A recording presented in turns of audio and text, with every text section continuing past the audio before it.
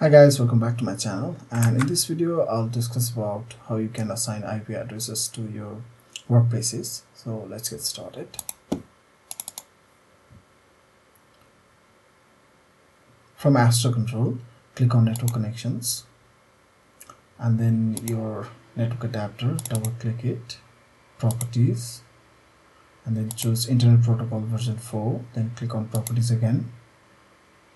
Select the use following IP addresses and then enter IP address that corresponds to your router DHCP range, and then subnet will automatically be filled up if you once you press on tab. Then gateway is your router IP address, and DNS server, it can be your router IP address or you can use OpenDNS like this one. And afterwards click on advanced again so that you add multiple IP address. Click on add.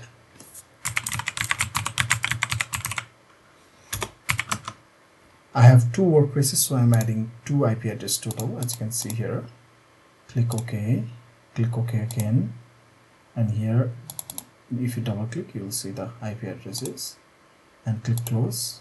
Afterwards, if you click on details, you will see that one IP address and two IP address. Now close this, close the network connections, and then go to Workplaces tab. From Workplaces tab, click on the hamburger icon next to the workplace number and choose Assign IP Address. Then from the drop down which was not assigned, click the drop down and choose the IP address that you want to use for that workplace, and choose and click OK. Similarly for the other one, Assign IP Address. From the drop down, choose the second IP and click OK. Now once the IP address has been assigned, click on apply. Don't forget to click on apply, otherwise the IP addresses will not be assigned. Now there are a few things that you can do with assigned IP addresses, and let me show you. So we have three options here: selective applying of specified IP address. So first option will apply to all of the programs and folders in the workplaces. The second option will be applied to selected programs and folders, and if you choose that, you have to add it to the list. For example, I'm going to add tight VNC here. Okay, tight VNC server, add application, it's added, close. So the assigned IP address will only work for this application and it will not be applied to other application. And if you want to prevent an application from using the assigned IP address and just use the default IP of the network connection, just choose apply all but the selected programs and folders.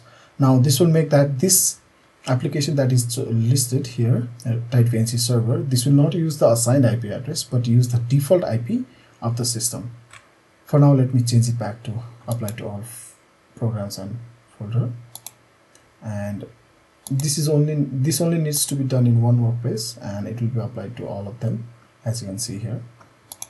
So after making changes, be sure to click on apply, and once it's done, restart your program that requires the IP address and it will start working through that IP.